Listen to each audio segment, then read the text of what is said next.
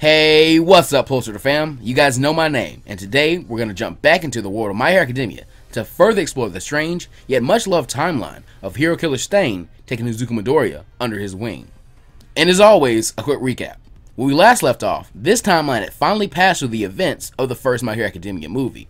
The major events being pretty much the same, though some highlights being that Deku and Stain making up, and Stain helping Class 1A free the pro heroes. The magnet villain Wolfram was defeated virtually the same way, and a new yet at the same time old villain is born, from Stain's subconscious no less, and we return to this story, now. In the aftermath of the attack on the island, things went very much the same as they did in the original film, but fueled by anger and guilt, Stain would have been the first on a plane off the island and back to Japan. His son for Stendhal was beginning now, and luckily, the retired hero, Gran Torino, decided to join him in his investigation.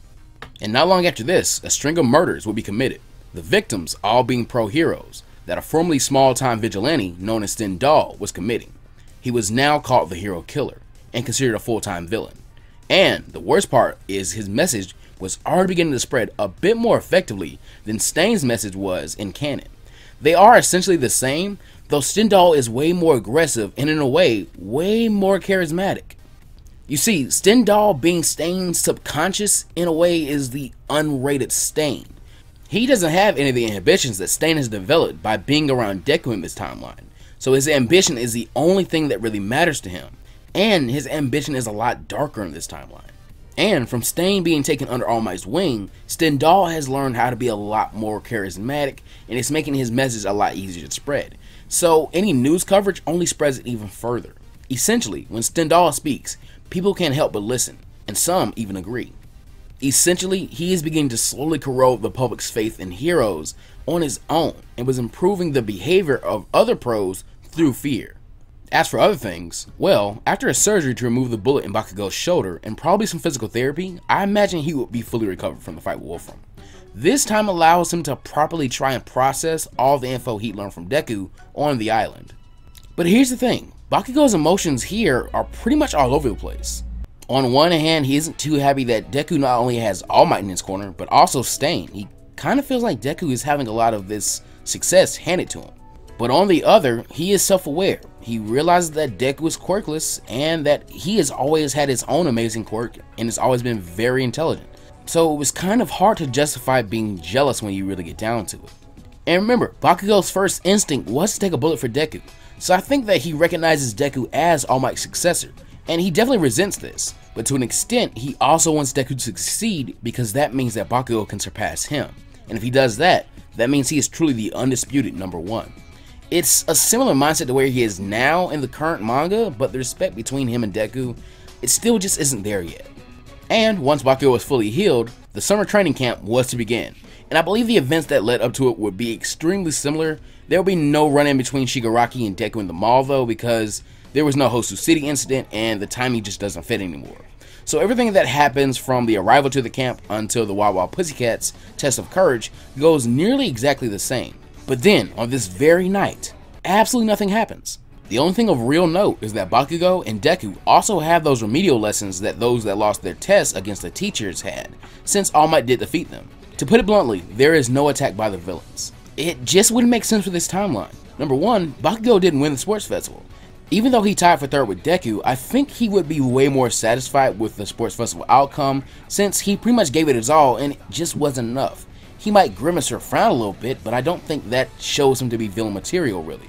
So there goes the league's major reason for the attack. And while you could argue that they would still attack to kill students, I disagree. Dabi, Toga, and Spinner have not joined the league, meaning they are down 3 people.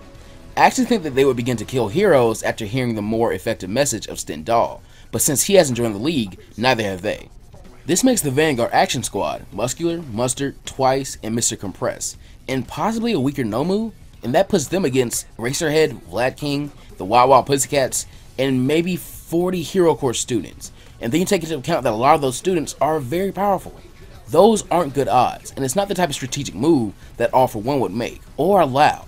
So there is no attack. Instead, All For One encourages Shigaraki to bide his time and amass more power and allies, and study this new Stendhal character, see what his rhetoric is really about. And this means that the entire training camp goes uninterrupted, which in my opinion means a major power up for all the Class 1A and Class 1B students. And as the anime has done, I'm going to leave the training that a lot of the members of Class 1B undergo as very vague. In the joint training arc, every Class 1B quirk is revealed, and a lot of them will probably undergo some specialized training, like what Bakugo and Todoroki are doing, so you wouldn't see them doing the more uniform workouts type stuff that we see Deku doing. I'm not really sure what Monoma would do, honestly, and Kendo would probably work on her arms or maybe do climbing, and Tetsu would probably train with Kirishima and Ojiro. I don't mind giving training out for those three because we know their quirks very, very well at this point. Those of you who are anime only have seen a few other Class 1B quirks, but I don't want to give out any spoilers at all, and forewarning, I'm about to leave a lot of things in this video vague to avoid spoilers for you guys that have only watched the anime for virtually the rest of the video. And that said, I want to genuinely ask my manga reading viewers to be courteous to others in the comment section and give a spoiler warning before you make your comments. I'm super curious what you guys think the specialized quirk training for Class 1B would be, but I just want to be courteous to everyone. Now, for the sake of simplicity, let's assume that every day of the camp was going to be the same thing over and over again. So Bakugo would be plunging his hands into boiling water and then creating bigger and bigger explosions every day for 1 week. There might be some slight deviation here and there to keep things from being too boring for the students, but that's a bit of speculation that we just don't have too much time for. Now remember a statement that Eraserhead made.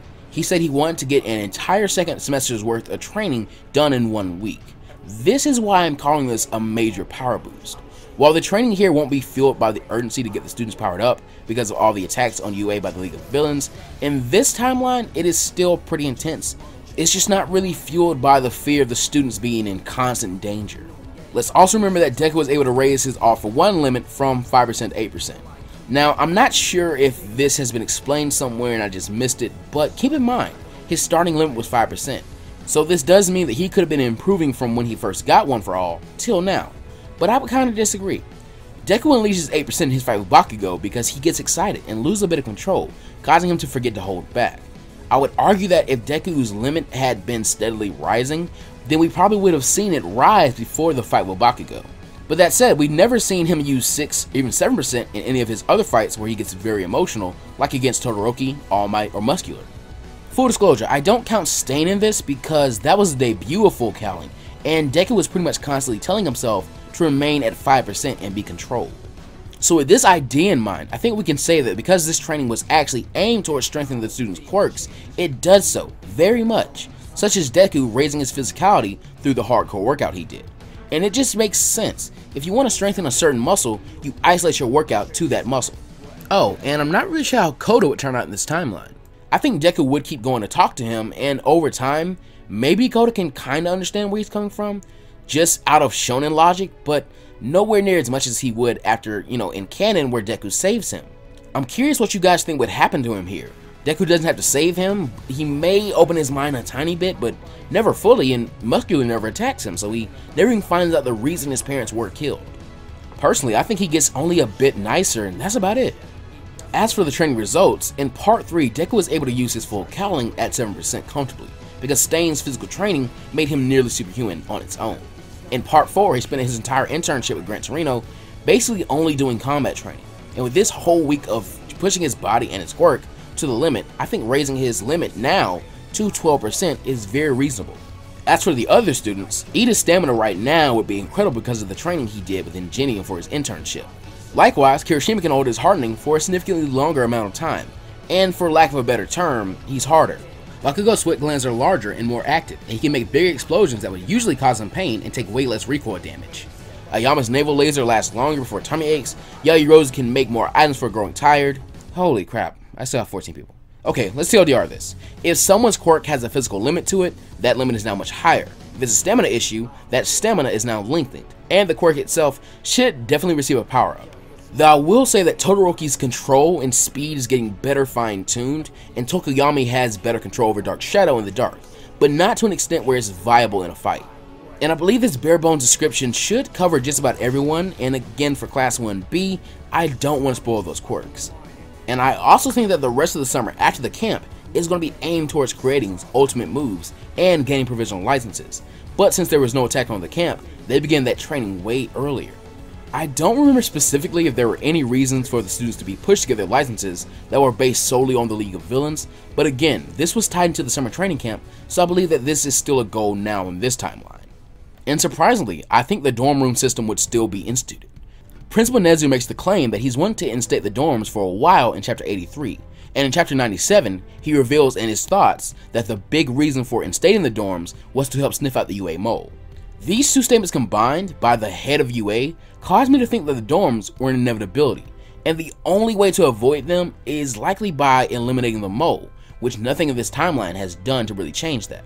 So the big change is that there is no groveling to the parents. UA has only ever had one real attack on it, and it was handled pretty well, so the reputation of the school isn't too bad as of right now. Stendhal and the League of Villains, just by doing their own thing, are kind of hitting the hero society and their way of viewing heroes, but it's just not so significant that any of the parents really feel a need to hold their children back. So moving into the dorms goes pretty smoothly. There's going to be some tears because this is basically leaving for college for a lot of these guys, but other than that, it goes pretty well. And I don't see any reason to change the winner of the dorm room contest, though Sue isn't sad here, and she does participate. The negative of this is that I felt this moment in the series provided the class, at least these 7 people involved in this moment, some bonding time. But by living together, I feel like they'll be getting closer as a class no matter what. From here, I believe that training for ultimate moves would continue. And this is interesting because with everyone's quirks being significantly stronger and them having more time to work on these moves, they're going to be a lot better by the time of the actual exams. I also think that All Might would help out with tips and tricks for every student. He can only do hero work for about 30 minutes at this point in the story, and I think his time is better spent teaching if there's no real villain to fight. So let's talk about what all the students are looking at for the ultimate moves. And you're about to hear the phrase, spoiler for the manga, a lot. Ochako is definitely going to be way more powerful than her canon version since she can stand floating without getting sick a lot better now, and she'd already trained harder with Gunhead during their internship. So she's going to be extremely dangerous as a fighter and very mobile around the battlefield. Oh, and her other canon special move is a spoiler. Todoroki can probably switch between ice and fire a lot quicker, and his giant ice wall technique is likely a lot faster. His other special move is a spoiler. Ojiro's tail is definitely stronger, and Ectoplasm makes a statement about him not relying on his tail so much. If he has longer to work on this, I think he begins to fight with his arms and legs a bit more. Now, in the joint training arc, he has an opponent whose quirk is able to make his tail a big weakness for him. But I think after a full week of beating on both Kirishima and Tetsu Tetsu, his tail is likely stronger and, again for lack of a better term, harder. Almost like Kirishima's hardened skin, but not to the same extent, so now it's a very dangerous weapon. Speaking of Kirishima, literally every move he has is a massive spoiler. I'm going to say he currently has every special move he has during the Mafia arc. Sato would be physically stronger, and I imagine his training would make his cognition last longer. Luckily, Sato still has no special moves in canon, so we actually have some free reign for this. That said, his quirk is so straightforward, I can't think of much in terms of creativity. All Might could have given him some guidance on how to throw big punches, but that's about it. So let's call his special move the Sweet Smash and move on. I don't count Sue as a spoiler because the anime basically has shown that she can camouflage herself already. It just doesn't get used much until the joint training arc. She'd also be physically stronger from all the climbing she did. Ashido's skin is more resistant to her own acid now, so she would still come with Acid Veil and be able to use it like a shield a lot more. But I also imagine she would develop her Acid Kamehameha technique a bit further because she has more time. Everything else is a spoiler. Bakugo's moves are virtually the same, but definitely stronger, and he works some more on his grappling and punching style of fighting that he's based off training with Endeavor. I'm thinking we could maybe call this his burn style. Kaminara would definitely be able to use more electricity for his mind blanks out, but he needs to go to the support team for his costume, and anything else is spoilers. Tokiyami is pretty much the same. His greater control in the dark wouldn't really result in a true blue power increase unless he's in a dark area, and spoilers. Zero is a spoiler, but his current special move isn't viable just anywhere, it's really only certain locations. Aoyama is a spoiler for the manga. Shoji is a spoiler for the manga, but the cool thing is I actually predicted his special move before the manga actually covered it in this video. Hagakure is the exact same, and I imagine that Kota and Jiro will be very similar to their canon counterpart after they get their suit upgrades. Minetta's pop-off limit is definitely raised, but Great Rush is still his ultimate. Yayorozu has a much easier time creating an ultimate move because her stamina is better, and spoilers. Ida already has reciprocal burst, and anything else is a huge spoiler, but his speed and stamina are really increased here. And finally, Deku. The major change in this is that his arms have nowhere near the same amount of damage that they did on canon. He has only really broken his arm once or twice in this timeline, and nowhere to the extent of what he does by the time he defeats Muscular. And with his current 1 for all being higher, a 12% Destroyed Smash is a viable ultimate move. That said, All Might is still going to tell him to stop copying him and to think for himself. That's just something that Deku really needs at this point in his development. But Deku definitely has more trouble coming up with something in this timeline because his arms are perfectly fine and his mind is pretty narrow on this idea and how he uses 1 for all. I think he would definitely struggle with this for a few days before he maybe decides to call Stain and Gran Torino to ask for advice. Gran Torino would definitely make Deku think of something by himself, but he knows how to guide a person's thought process very well. So here's what I propose Deku comes up with. He has already based how he moves in full cowling more on how Stain moves than how Bakugo moves, so he could take this a step further and adapt to the hand-to-hand style of Stain. Remember, during their 10 months of training, Stain and Deku did a lot of sparring, and Stain has nurtured Deku's analytical ability to a very high degree, so he has studied how Stain fights with and without a weapon. Stain's fighting style emphasizes speed and agility to put the user in a position to deliver a cut and lick somebody's blood. The last two don't really matter to Deku though. So this new style is going to emphasize the use of speed and agility, while putting Deku in a position to deliver any kind of strong attack, no matter the body part. We've only really seen Stain throw 1 kick, but to me, Stain is a fighter of opportunity, so Deku will use kicks in this type of fighting. It's all about being efficient and opportunistic, so in this style, Deku will use punches, over-the-shoulder throws, grapples, kicks, elbows, knees, hell, maybe even chokeholds and headbutts. It's channeling the fast-paced and brutal yet efficient style of fighting that Stain uses, while using the enhancement from 1 for all. In short, it's about the perfect fusion between All Might and Stain. I'm not sure what you want to call this though, 1 for all, full cowling Stain style, street style, bloody style, or maybe just keep it as shoot style. I'm actually going to give you guys a poll on what the name should be. And I also see no real reason for Deku not to get suit upgrades. He likely still gets arm braces and more leg bracing just in case, but I think he may not have his Iron Souls here.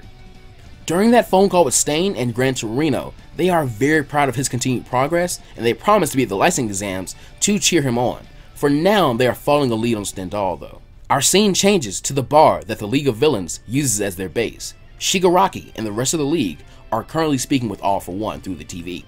That is until a knock on the door comes. The League begin to prepare for battle, but the door is actually sliced apart, and in walks the new and famous hero killer, Stendhal. Muscular moves to take Stendhal on, but he actually passes out by the powerful will and bloodlust of the hero killer. The only person able to really move now was Shigaraki, as his willpower is strong enough for it. Stendhal walks slowly over to him and the TV that All for One speaks through. He then trembles a bit and removes his mask. The real Sword Kill begins to beg All for One for his help. If he took away the other quirk that he gave him, then Stendhal wouldn't have control over his mind anymore. But then Sword Kill's voice changes and Stendhal puts his mask back on. Stendhal was here to offer the League a deal. Help him take full control over this body and he would join them. In the past he felt that killing villains was his purpose, but he now knew that fake heroes were the real Stain on this world. And because Stendhal is a much darker and uninhibited version of Stain, he felt that all current heroes need to be wiped out to really save society. This even includes All Might, because Stendhal could no longer respect the #1 hero. Like All for One, Stendhal now knew of All Might's true form. This had caused Stendhal to lose all respect for All Might, as he now could not protect the world as he needed to. So he looks towards the future. Literally, there was only one person he refused to kill, one true hero, and Stendhal would mold him into a symbol of peace that would keep all other heroes as true and perfect as he is. Izuku Midoriya had to live. But that plus Ultra fans will all be leading the story off for right now. I know this part was a lot different from the rest of this series, but I need to get some groundwork done, and this doesn't feel like a true side story, so it is a main part. I also need to conduct a few polls, and here are 2 more. Are you personally an anime only, or are you reading the My Hero Academia manga? I'm trying to see what my demographics are here. And do you think that My Hero Academia what ifs should go at the pace of the manga or the pace of the anime? I've basically already made up my mind on this, but I still want to hear what everyone as a majority thinks. This video is already pretty long, so I won't miss words. Discord, Twitter, like, comment, subscribe, and please hit the notification bell. And shout out to my patrons. For the newbie tier, we have Lone Wolf McQuaid and Treb, Heroes in Training tier, Pizza 15X and Knuckles OX, and a huge shout out to the Plus Ultra tier patron, Robert Smith. And as always, be sure to take care of yourselves and go beyond Plus Ultra. See you guys next time.